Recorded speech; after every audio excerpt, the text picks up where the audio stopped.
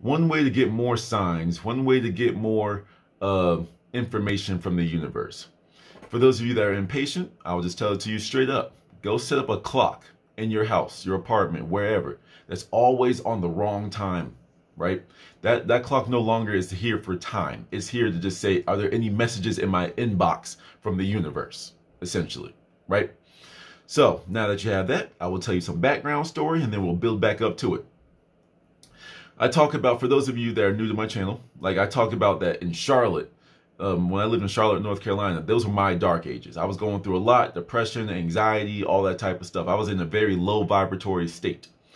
And when I was trying to get up out of that state, you know, I was very much studying psychology, sociology, all these things that just taught me how humans operate.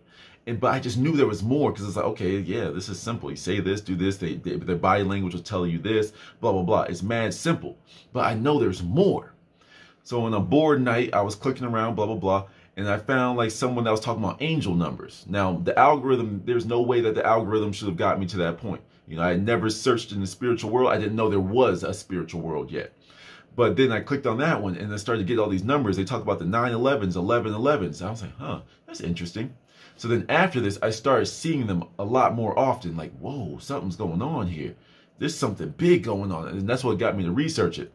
That's what eventually led me into numerology, right? Numerology is the study of numbers, and all these numbers that we see are strictly information from the universe. If you keep seeing a time, that's what another reason is called synchronicity. You were synchronized to that frequency. So when you keep seeing the 11/11s, the 222, 333, 444, whatever the number that you keep seeing, it could be 325, whatever number you keep seeing, that's information that the universe is trying to send to you. And it's saying, okay, either you can just innately know this or go look this up. You know, go find that information that you need, right? So that's why I say turn on the clock. While I was getting really big into this numerology and this angel number stuff, you know, I was really just, we had a power outage, right? That's what happened. We had a power outage. And I was too like mopey and depressed when the power came back on to even bother fixing my clock, right? And it was in my kitchen. And it was just blinking. You know how like when there's a power outage and it comes back on, it's just blinking. And it's just a blinking at different time and whatever. That's what was going on. So I started learning about the 9/11s and 11/11s. And like, I remember I used to have like very like passionate conversations with my guardian angels who I became more comfortable with at the time. And I was like, yo, I need information. Yo, I need help.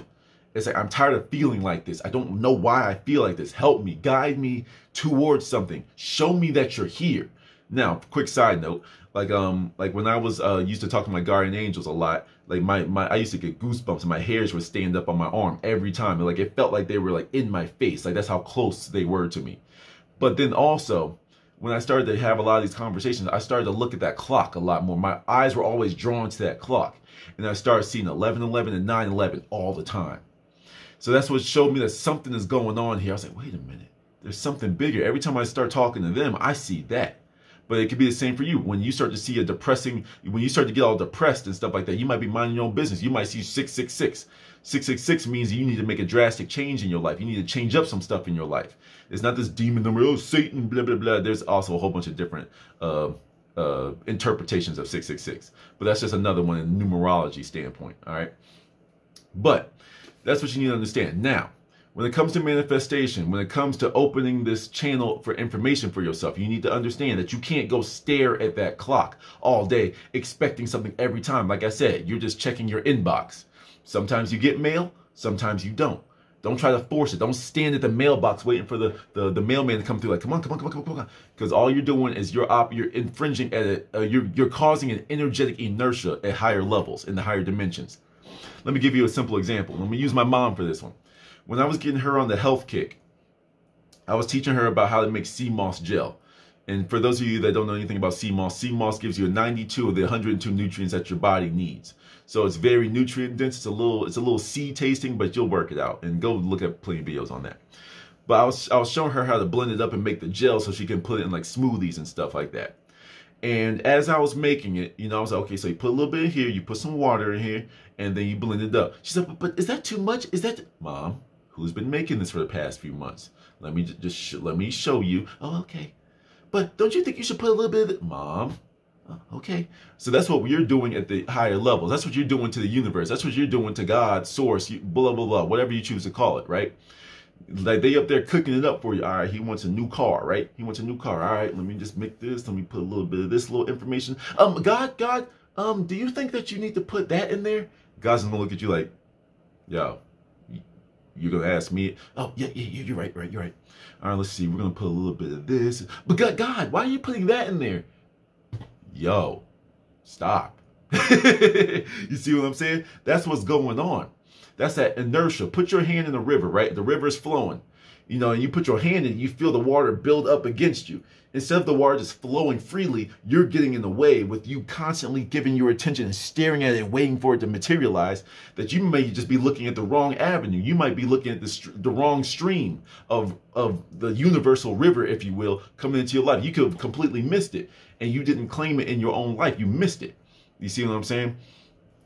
You're causing an energetic inertia. So when I say make this clock a wrong time, I'm not saying like every single day, it's not giving me the signs, it's not working. You're just creating another thing so information can come to you, you know?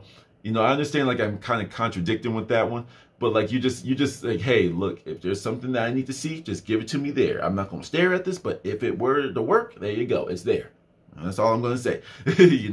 You're not trying to like meddle with the actual manifestation of that information or your actual manifestations.